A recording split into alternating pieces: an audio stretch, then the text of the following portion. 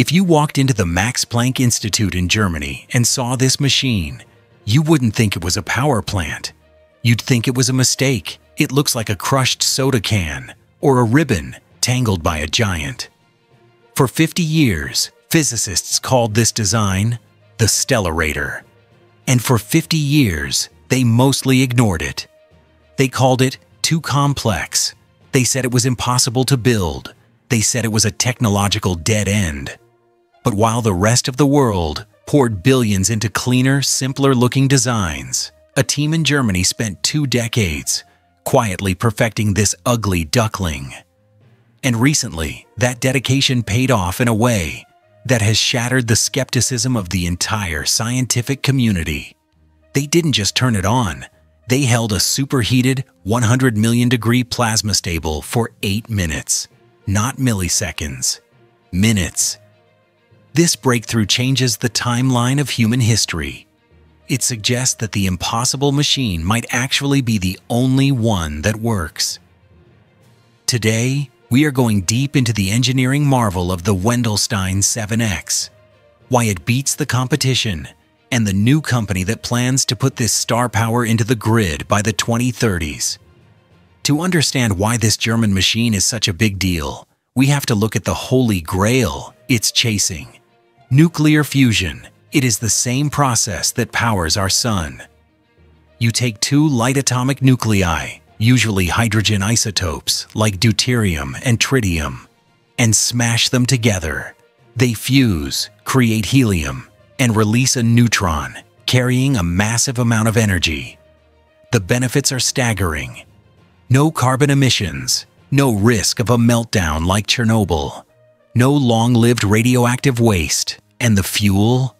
You can get it from seawater. A bathtub of water could theoretically provide as much energy as huge piles of coal. But doing this on Earth is a nightmare. To force those atoms to fuse, you have to strip their electrons, creating a state of matter called plasma.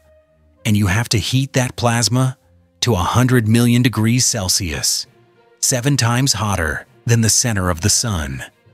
There is no material in the universe that can hold something that hot.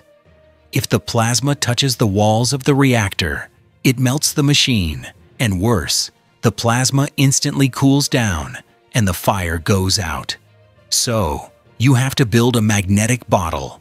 You use powerful magnetic fields to levitate the plasma in a vacuum, keeping it trapped in mid-air, away from the walls. And for the last half-century, we've been building that bottle in the shape of a donut. The standard design is called the Tokamak. If you've heard of ITER in France, that's a Tokamak. It's a symmetrical, donut-shaped chamber. To keep the plasma trapped, the magnetic field lines need to twist around the donut, like stripes on a candy cane. If they don't twist, the plasma drifts outward and crashes. Here is the Tokamak's fatal flaw. To get that twist, the Tokamak drives a massive electrical current through the plasma itself. The gate plasma acts like a wire, but plasma is not a copper wire. It is a turbulent, fluid-like storm. If that current gets interrupted, even for a split second, the magnetic cage snaps. This is called a disruption. The plasma crashes into the wall like a bolt of lightning. It can bend steel and melt components. This makes tokamaks inherently prone to instability. They are pulsed machines, struggling to run continuously without these violent crashes. This is where the Stellarator comes in. Invented in the 1950s by Lyman Spitzer, the Stellarator solves the problem by removing the current from the plasma entirely. Instead of using the plasma to create the twist, the Stellarator twists the machine itself. The magnets are shaped in complex 3D curves. They force the magnetic field to twist from the outside. This means the plasma is naturally stable. It is in a state of equilibrium. You can turn it on and theoretically leave it on forever. No disruptions, no crashes. So why aren't all reactors built this way? Because designing those magnets is a mathematical nightmare. In the 20th century, we simply didn't have the supercomputers capable of calculating the precise 3D shapes needed to contain the plasma perfectly. But by the 1990s, computers finally caught up to the physics, and Germany decided to build the ultimate proof. The construction of the Wendelstein 7X was an engineering saga. It consists of 50 non-planar superconducting coils, each weighing 6 tons. They had to be positioned with a precision of less than a millimeter. If one magnet was slightly off, the field would leak, and the billion-euro machine would be worthless.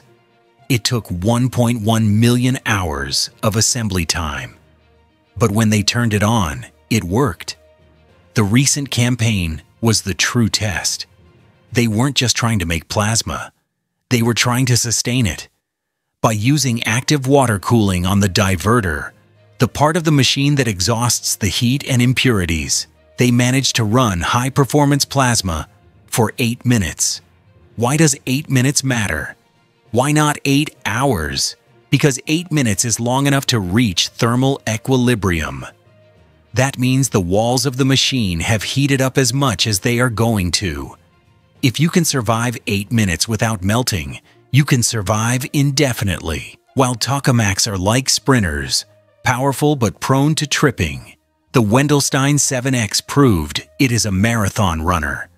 It turned over 1.3 gigajoules of energy. It proved that the stellarator concept isn't just theory anymore. It is a viable blueprint for a commercial power plant. Academic research is great, but it doesn't power your toaster. To do that, you need a commercial product.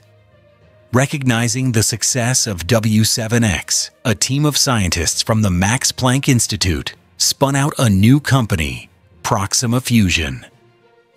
They are the first spin-off from this institute, and their goal is audacious: to build the world's first fusion power plant based on the stellarator. They call their reactor design Stellaris, and they have an advantage the W7X designers didn't have: AI and modern magnets.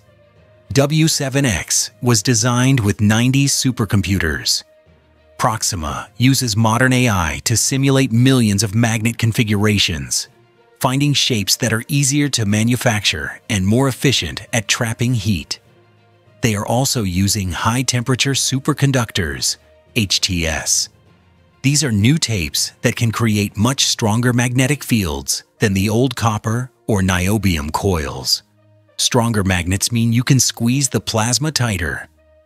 Tighter plasma means you can make the reactor smaller.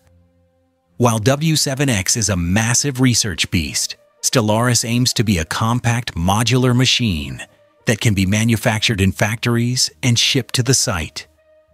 They plan to have a demonstration plant running in the 2030s. The timing couldn't be more critical. The world is hungry for energy. AI data centers, electric vehicles, and industrial manufacturing are driving electricity demand through the roof. Solar and wind are essential, but they are intermittent. We need baseload power to fill the gaps when the sun sets and the wind dies. Currently, we burn gas and coal for that. Stellarators offer the perfect solution: steady, boring, continuous clean energy. But it's not just electricity. Proxima emphasizes that fusion provides high-grade industrial heat. This heat is crucial for decarbonizing things like chemical production and steel manufacturing, sectors that solar panels simply can't help with. We are witnessing a shift. Fusion is moving from the era of science experiments into the era of industrial engineering. The physics is no longer the bottleneck. The bottleneck is now just how fast we can build the magnets. Germany's twisted monster was once laughed at. Now it is leading the pack. The 8-minute miracle at Wendelstein 7X has proven that we can tame the stars. The path to unlimited energy is no longer a straight line. It's a twisted loop, and for the first time in history, we can see the finish line. Do you think the complexity of the Stellarator is worth the stability, or will the simpler tokamak win in the end? Let me know in the comments below. Thanks for watching.